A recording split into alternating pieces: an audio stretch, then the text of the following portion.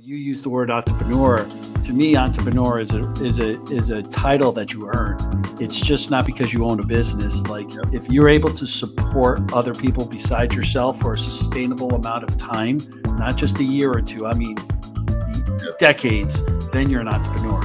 You know, those are, and then you could do it over again and over again and over again. And part of which is you're already getting those tattoos of losses, you know, and you need those losses, right? You don't like them. They're expensive and they hurt the ego, but it's part of it.